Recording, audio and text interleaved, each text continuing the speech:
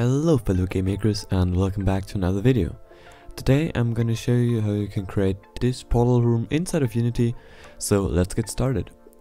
First of all, I'd like to set the theme of this portal room, so I went to Crystal Bridge and searched for some Roman assets and downloaded them, and the ones I liked I exported to Unity. So I think I used a few materials as well as those pillars and those gravestones. I also created a material in Crystal Mixer myself, which is this Roman road. It's also a bit red, so we can get a few nice reflections out of it, so it's a bit more interesting. Then I went into Unity and opened the package manager and imported ProBuilder and ProGrids as well as the terrain tools. I also would like to open under tools, ProBuilder and ProBuilder window and docked it to the side of my scene view. Then for the floor I used a terrain layer so that I could paint multiple materials, so I did not have any tiling or obvious tiling. So we go 3D object and then terrain. I also recolored the directional light to a nice white tint because I don't like this yellowish tint. And I also moved my terrain into the middle so it's a bit more centered. Can have some nice so I have a bit space to work on. Then I opened my texture paint tab and went to layers and added a few layers. I had those 3 textures. Those are my own textures, and I think I will start with this texture, and later when I know where my room is I will paint the textures. But for now I'm just gonna create a new shape, which will be just a cube. Click on build, close this window again and move it up so we can see it. And first of all I will apply a material onto it, which is pre-generated by ProBuilder, which is this grayish material, and I like to work with it because you can see it a bit better. So let's go ahead and first of all make it a bit bigger, like that. Move it up, and basically you can just do whatever you want right here. It's not really necessary that you do it exactly like I do, but I like the result of mine, so I'm just gonna try and recreate it.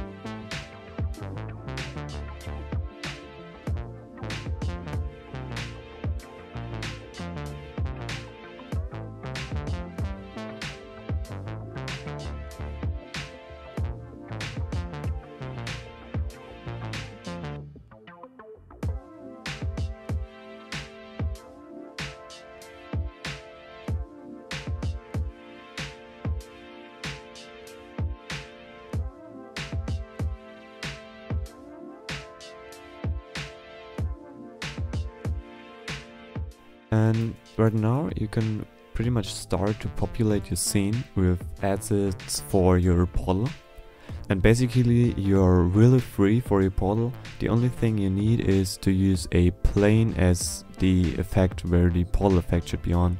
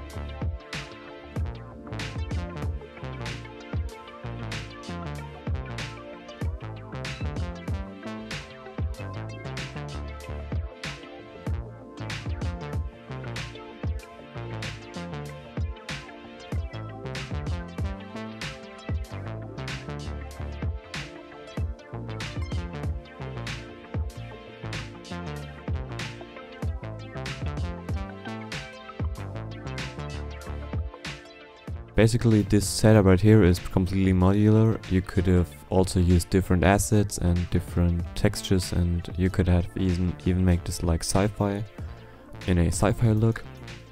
And now you just need a plane like that and rotate it 90 degrees like that, and move it to the portal. Of course, make it a lot smaller so that it fits nicely inside of my portal like that. Maybe make it a bit smaller right there. I'm gonna turn off the grid for now so that I can really precisely put it inside of here.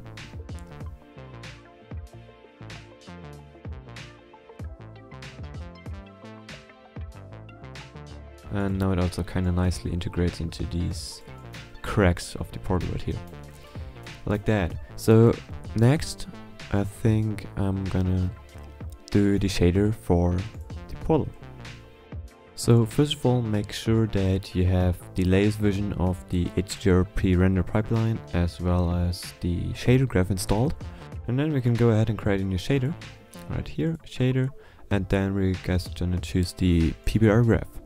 Call it something like portal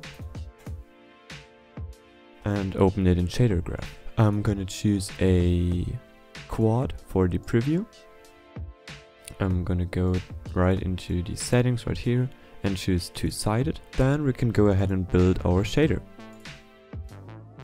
I will start using a travel node, and I'm just gonna write it straight ahead, gonna use properties so that I can modulate the shader later on. So we can make a vector 2 for the offset. I also leave it at the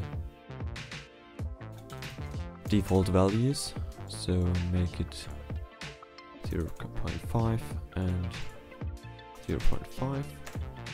Connect it to the center right here and make it to a value, convert to property, and also rename it to offset.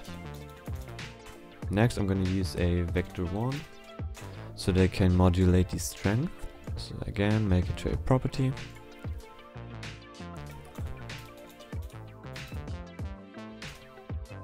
I hope I spelled that correctly, and give it a default value of 8.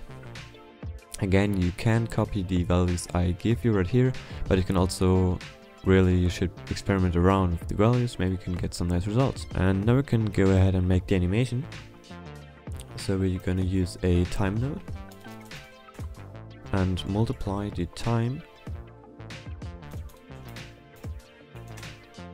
with a vector 1.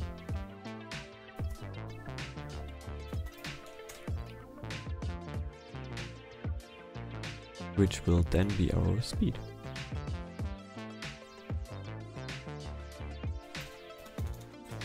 And we can also default this to a value of 0.5.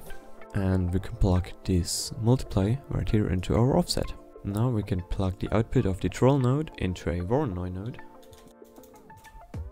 Right here. And I'm gonna leave the angle offset as 2. And we're gonna make a new property, which will then just be our cell density.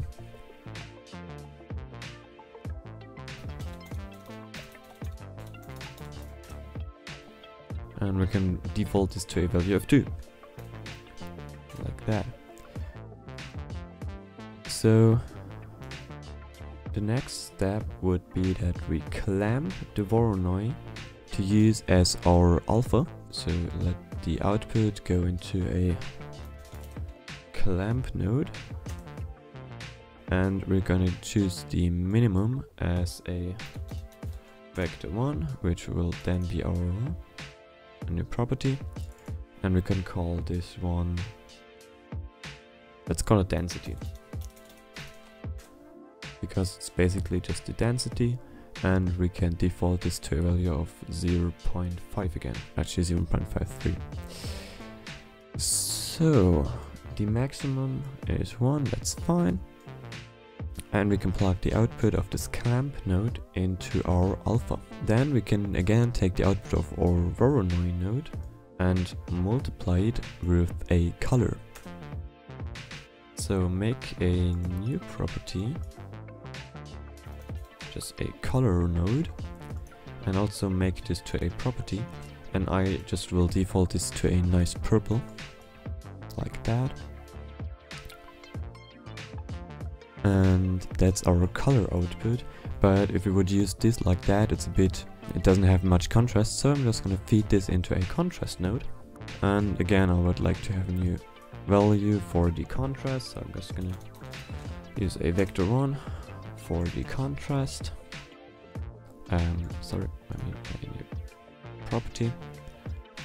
Call this contrast and default the contrast to 1.9,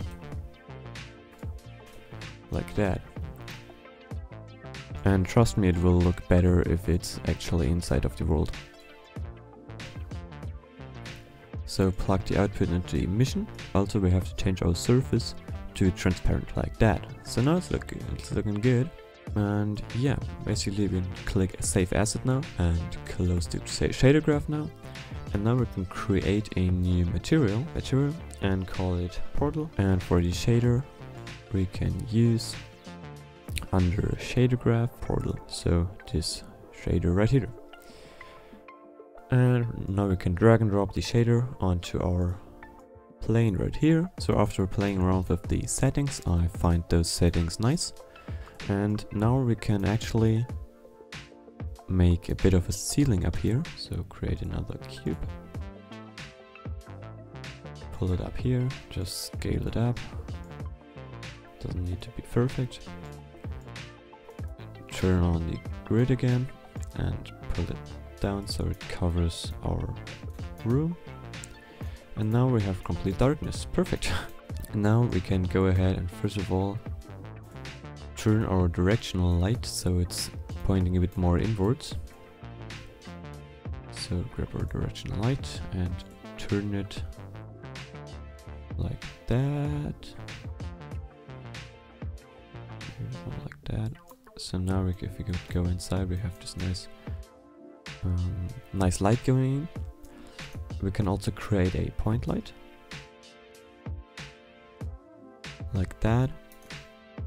Drag it inside of here. Make it less intense. Give it the same color as our portal.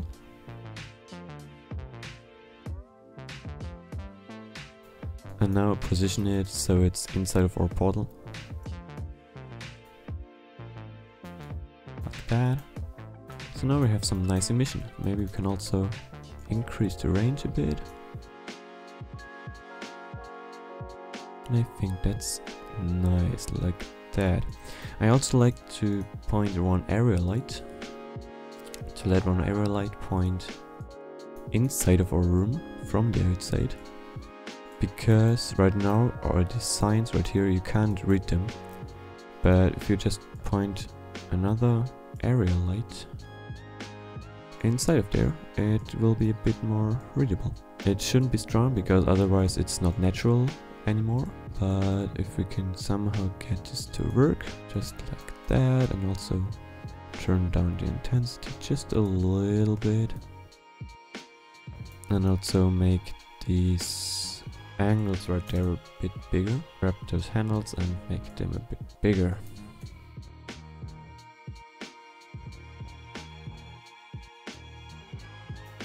Like that. So now we can read this a bit better. But this is totally an optional step and also doesn't have to always look good. And now at this stage you can basically go ahead and texture it however you want. This isn't the perfect result, but you can get definitely get something like this out of it. Like this. So I just textured the walls and also applied those little curves right here. So yeah, I also textured the ground differently. And I also like this light setup, but again, I use this little directional light right here, the area light right here, so it's a bit more lightened, and I like this. I also created another version in green, so you just have to adjust the portal and then you have a green version. And also I applied a bit more post-processing, and also I like the texture down here because it has a bit more fluid highlight, so the light reflects nicely off it. I hope this tutorial helped you a bit more to understand how I light this scene and how I built it, and I hope to see you next time.